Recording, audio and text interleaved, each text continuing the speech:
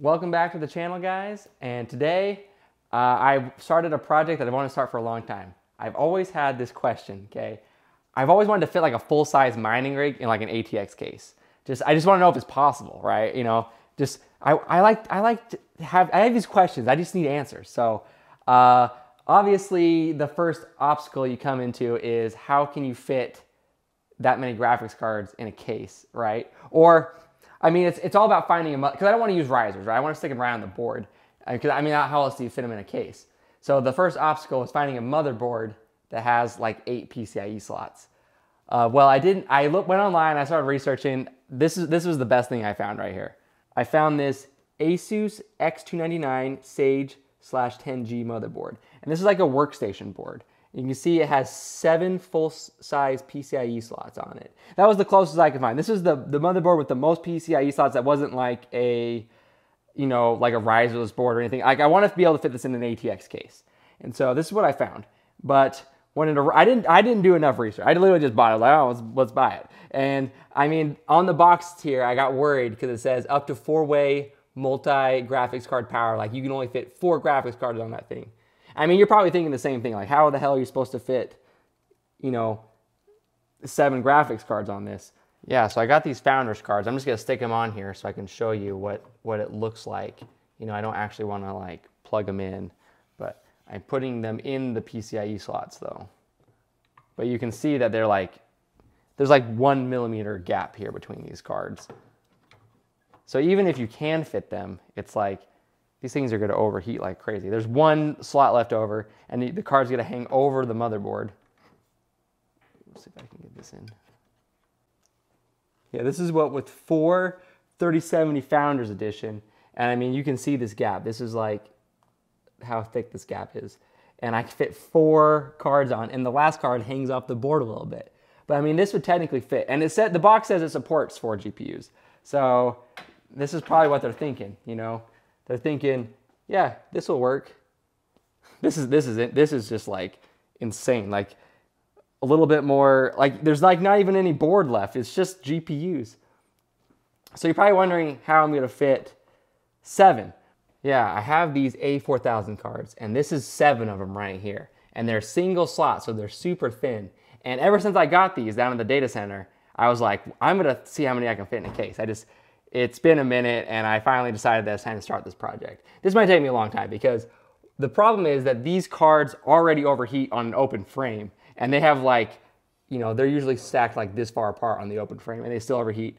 And now I'm gonna be putting them like this, and there's gonna be no room. So I'm definitely gonna have to figure out a way to cool these. I'm going to take them apart and modify them, you know, with some copper shims. I think that will help a lot. And I think I'm gonna, you know, come up with some fans and stuff. But if that doesn't get cool, we'll have to get creative. But first, I just want to see if it even works. So we're gonna take all 7 of these, put them on here. You know, we're gonna put a processor, you know, RAM. We're gonna get it all set up to where we can even see if it even boots, because the box set, you know, again, the box says only 4, and I can fit 7 though. So I'm like, I'm questioning my financial choices in buying this when it can only fit 4. So let's find out. All right, so I got my test bench set up right here. We're gonna go ahead and throw the motherboard on and get everything set up. I have a 1200 watt Silverstone PSU in there. That should be enough to run everything, because 7 GPUs, you know, using 120 watts a card, I mean, it's like 800 watts and then 400 for the board, which is way plenty. So I should have extra. It should run it. Let's find out.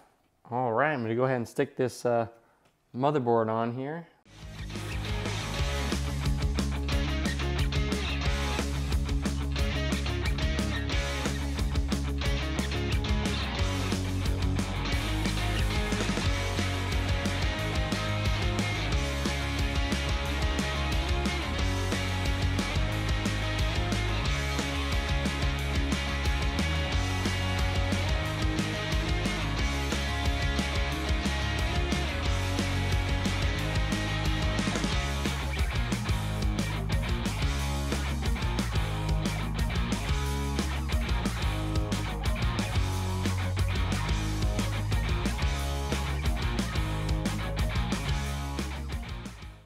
Look at this thing. Holy crap.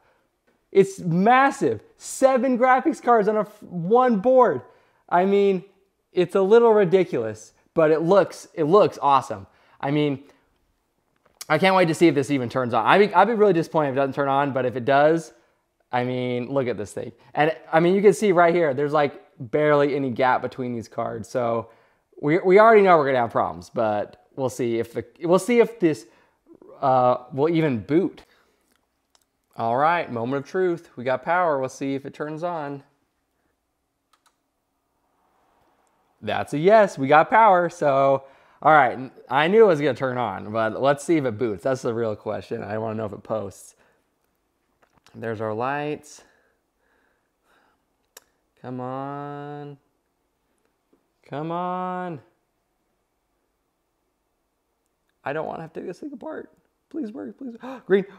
Hey, let's go. We freaking booted. That's what I'm freaking talking about. So, yeah, it's probably going to work if it boots. You know, that's like the #1 problem is booting. Unbelievable. This thing is ridiculous. All right, let's change some settings and we'll see if we can even mine with this. We'll see if we don't even know if it's going to recognize. I mean, we could boot into the mining software and it might only recognize 4. So I'm hoping that all 7 will be mining. So let me go change some settings real quick. All right, so I'm basically going, I mean, you know, this keyboard is so freaking cool. Anyway, I'm basically gonna go just reset everything. I'm gonna reset everything back to default, and then I'm going to enable above 4G decoding. Oh, sweet. It's already enabled. That's probably why it booted with 7 cards. And then I'm gonna go and set my boot device to the USB, and it's already set. Perfect. I think we good. Save changes and reset.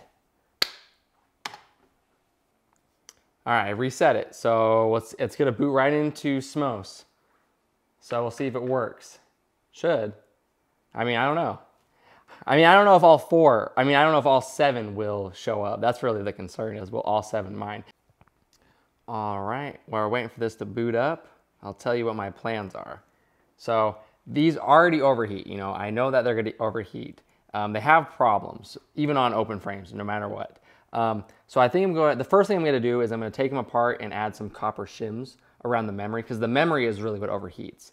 And then the actual card is probably gonna overheat because, you know, there's no gap here. The fans are throttled because they can't get enough airflow in there. Ooh, it found it. Oh, come on. Let's see if it mines. So my plans are, I'm probably gonna throw a fan on top here. Oh, hold on a second. We gotta see if this works for a second. Oh, GPU 6. Oh, there's 7. All 7 GPUs are there. Okay, it sees all 7. So suck it, ASUS.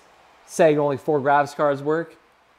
Bunch of crap. I mean, to be fair, you can only fit 4 graphics cards on there, but give it like 40 seconds before the overclock kicks in here. So I have this mining Ergo, and I limited all the cards to 120 watts.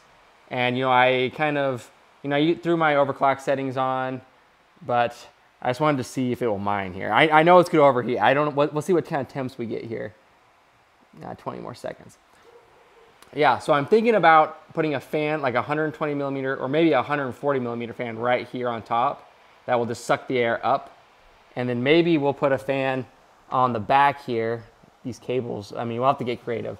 But, and then try and push air through. I don't know if that'll work. We'll see.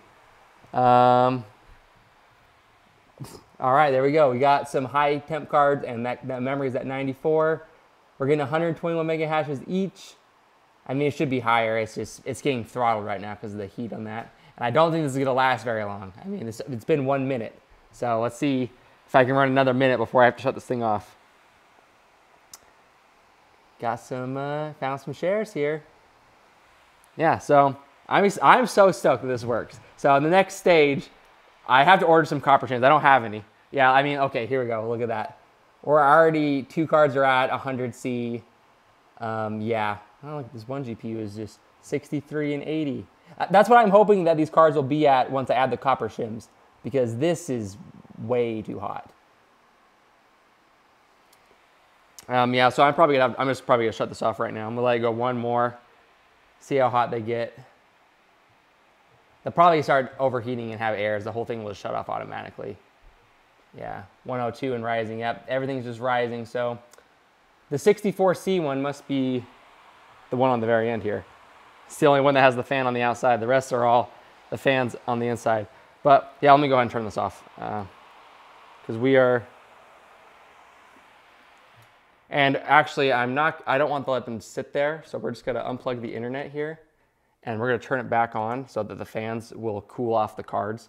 You know, it's not good because we just heated them up and then we turned the fans off. So we're going to let them cool off. Yeah, so anyway, I'm going to add the copper shims and then we'll see what that does alone. And then I don't think it'll be quite enough, so we'll add the 2 fans. And if that's enough, then perfect. If not, then I think that what I'm going to have to do is I'm going to take these cards apart and I'm going to either try and like remove the fans and remove the entire housing and just put a fan directly on the back. Because I mean, if that doesn't work, then I think or you know, maybe I can 3D print like a fan shroud, like put a fan here and just direct the air only between the cards. So I have to do something because if I can't get to work with airflow, the only thing that's going to work is either water cooling, which is going to be super expensive. I don't know if I'm willing to take it that. I mean, I am willing to take it that far, but I don't know if I can do it in a timely manner. It might be like a year-long project where I buy 7 water blocks and a freaking giant rad and everything. That would be crazy. Or I can submerge it, and I obviously those will work, but I want to see if I can get it with airflow. And then I need to put this in a case because as much as I want this, I don't want this on an open frame. I want this like in an ATX case. So you guys gotta let me know what type of case I should buy, like an NZXT case, or I mean, I want it to be like a regular case. Throw it in one of my old, make a sleeper PC. Well, hopefully you guys enjoyed that. This is the first stage. I mean, this is gonna be a multi-month project here. I'm gonna try and get all 7 of these cards to be like, you know, cooler temperature. Like I want it to actually function, okay? And I want to throw this in a full ATX case. Let me know what cases you think would be awesome for this project. I'll check them out because I don't have a case yet, so I need to order one. Let me know what cases, like what should be the contender here. And I want it to look sweet. And so yeah, I hope I can make it work with airflow only. I don't want to have to water cool, but I mean, I will do it for you guys. It might take longer. And I have my copper shims coming, and I'll do a whole video on just putting the copper shims in because I'm sure you guys will want to know how to mod the cards. Because even if you're mining with A4000s, you want the copper shims on. So yeah, thanks for watching. You know, like and subscribe helps me out, but I'll see you in the next video.